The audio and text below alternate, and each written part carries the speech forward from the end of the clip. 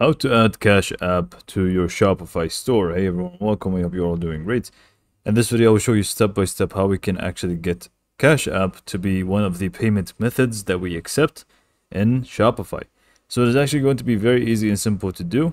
So let's just go ahead and get to it and show you how to set up Cash App.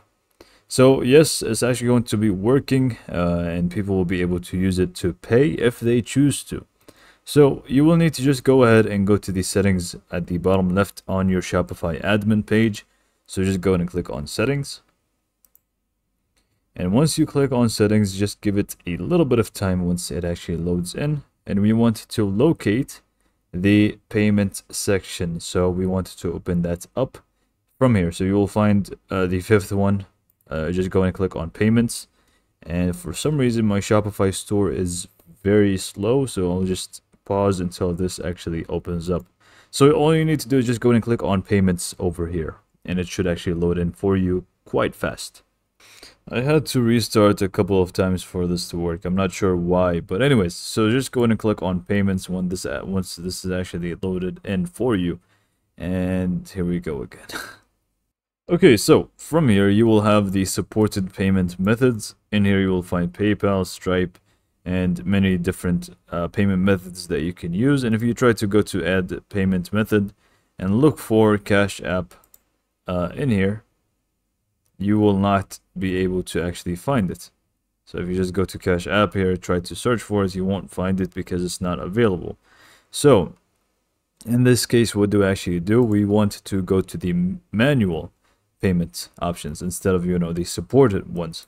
So it's not going to be from the supported. We want to scroll down a little bit, and then we will find manual payment methods. Here is going to be payments made outside your online store. Orders paid manually must be approved before being fulfilled. So make sure that you are careful with those because they're going to be made outside of your online store, with a third-party application and so on. So just go and click on manual payment method. And then from here, we basically want to click on create custom payment method. Give it the name Cash App if you would like. And then here you can also have additional details which the other person will be able to see. Pay with Cash App easily.